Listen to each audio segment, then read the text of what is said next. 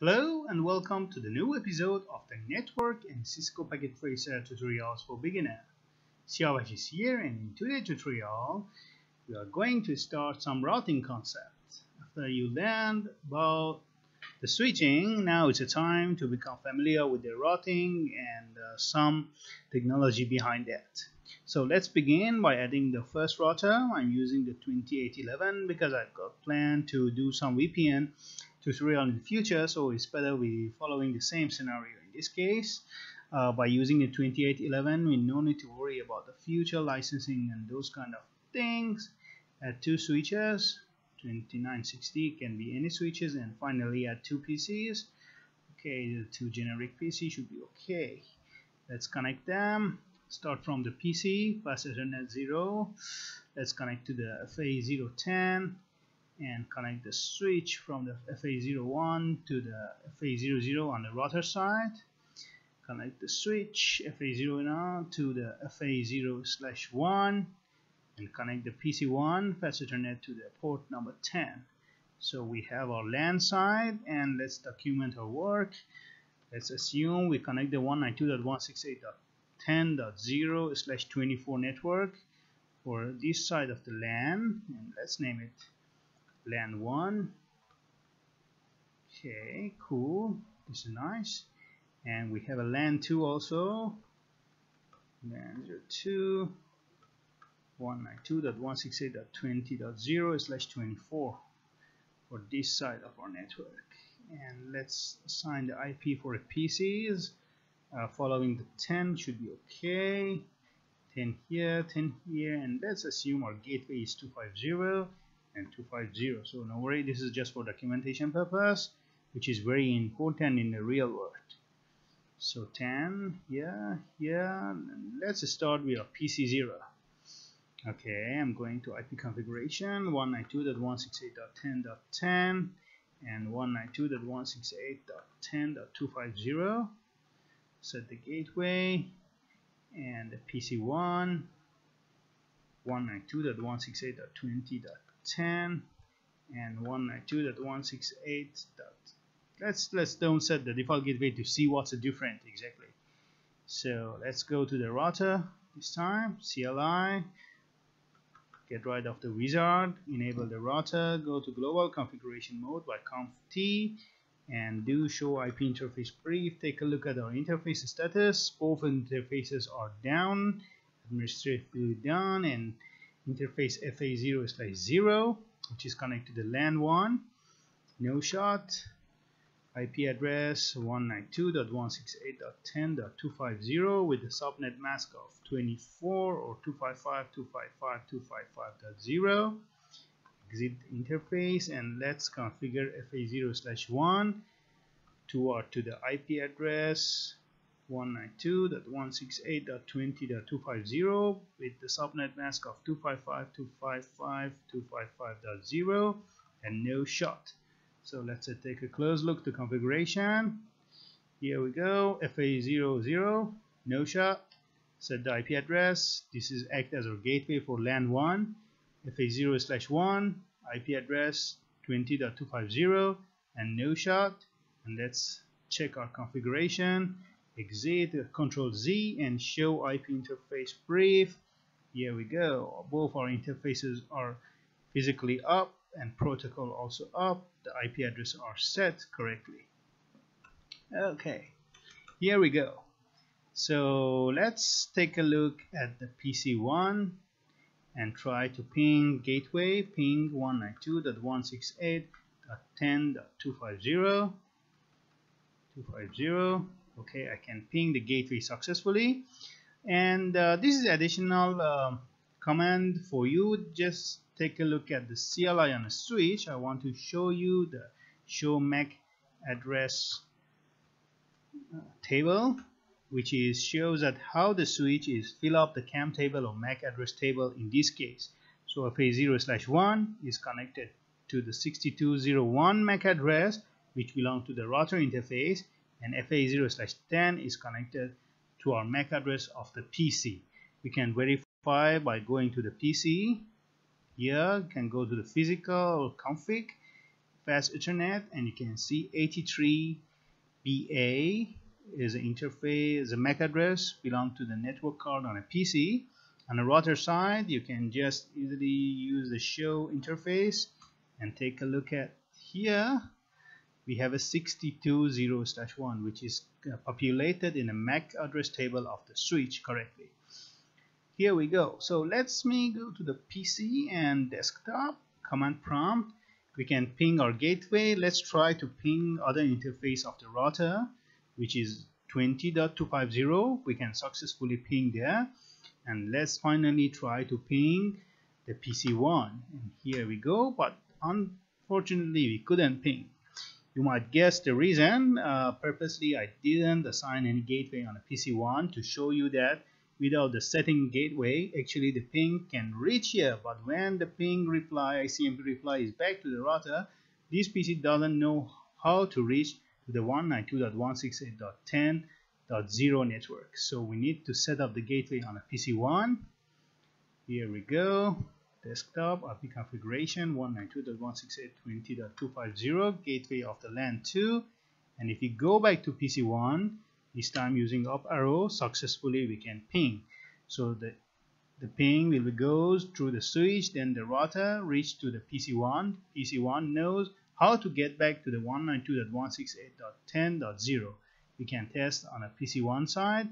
Go to the command prompt, ipconfig, IP is correctly set, ping 192.168.10.10, which is the PC on the LAN 1, and we can successfully ping the other side of the network.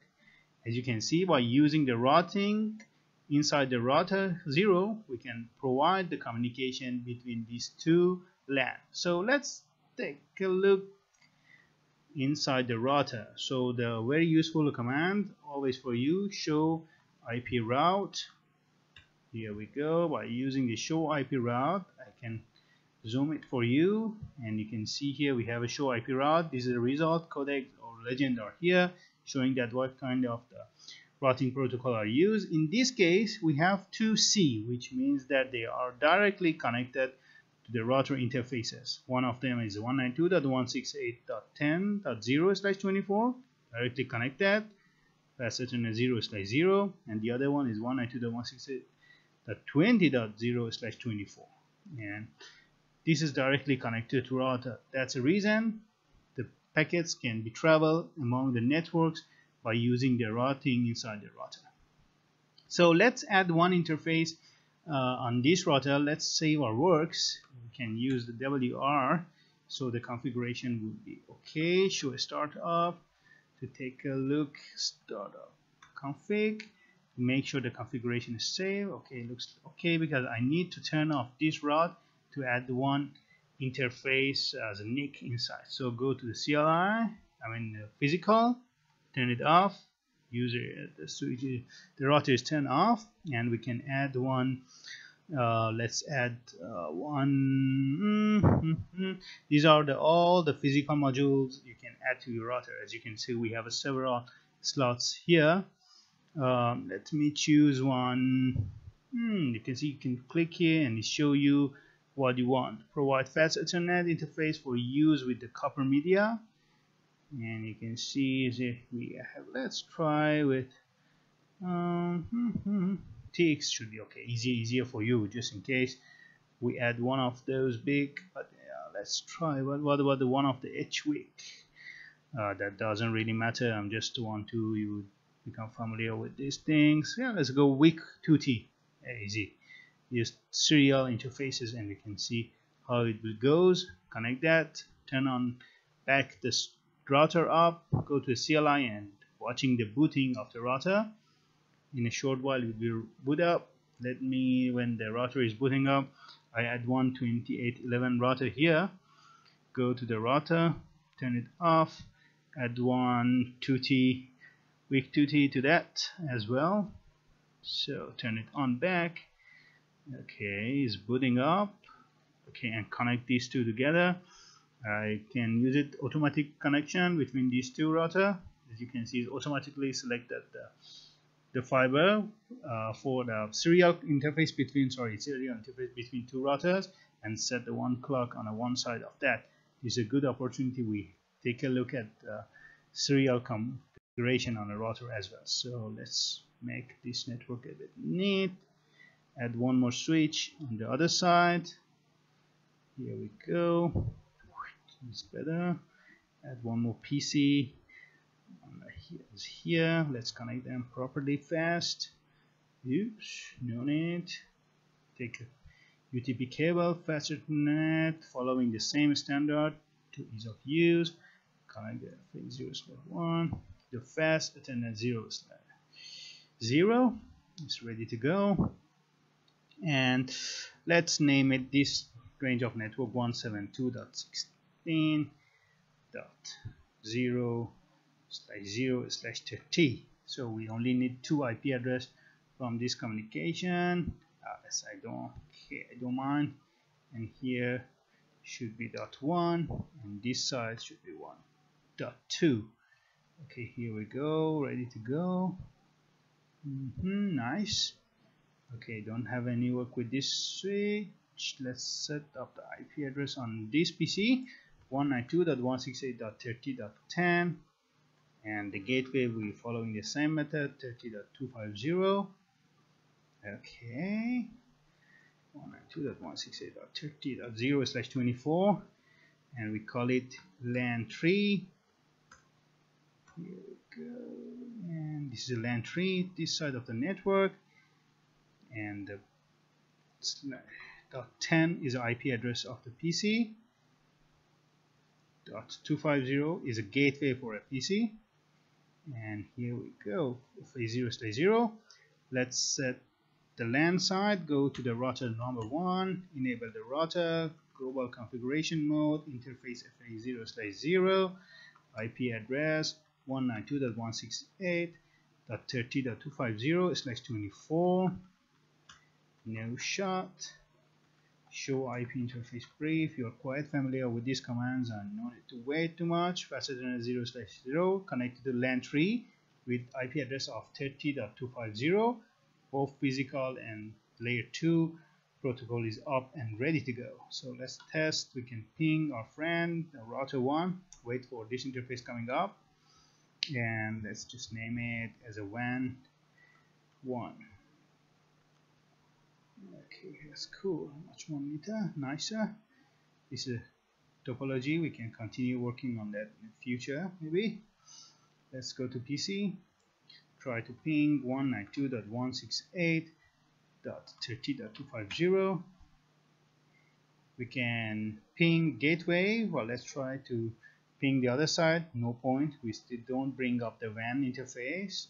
So go to the router 0, enable show IP interface brief to make sure that the configuration is not gone. Okay, cool. Fast Ethernet 0/0 and Fast Ethernet 0/1 IPs are there. Global configuration, interface, serial 0/3/0, no shot, IP address 192.172.16.0.1, 255.255.255.252. Okay, and the clock rate we can set, since there's a clock side and DC side, we can go with any speed you want. Let's go on 28. Don't forget to use a question mark all the time. Show IP interface brief. If I can type brief, okay, correct. Okay, the link is down because the other side is not coming up yet. Show IP route. Let's see, does it add anything? Not yet, because the interface is not up to add the router information base into the router. Let's go to the router 1. Okay, one interface is ready to go. Let's set up the WAN interface. Interface S0/30, no shot. IP address 172.16.0/2, 255.255.255.254. Oh, when the interface physically come up, 252. Okay, /30. Show IP interface brief. Okay, let's try to ping 172.16.0/1. I can ping easily the other side of the WAN link. Let's try on a router 0. Okay, it shows that the link is up.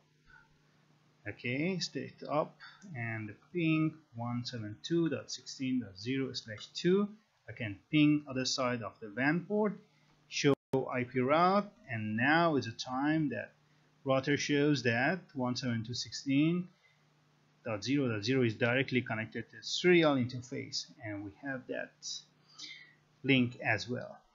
However, the problem is now when we try to ping other side of the WAN like 192.168.30.10, we don't get any reply, because indeed our router doesn't know how to send the traffic back to the PC2 on a LAN tree.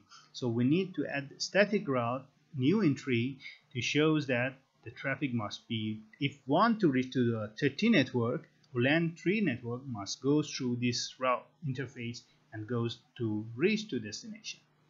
I go to the router 0.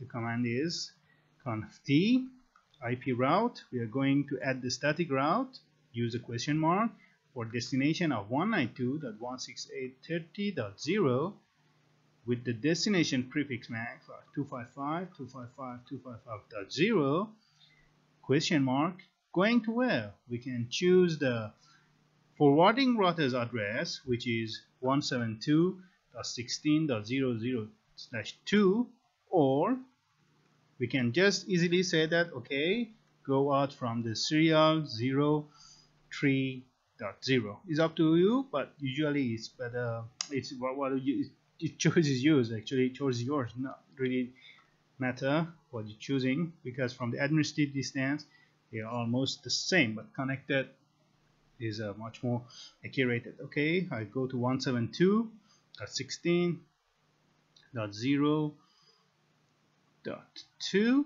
and here we go, checking the show. Oh, let me show you the command first.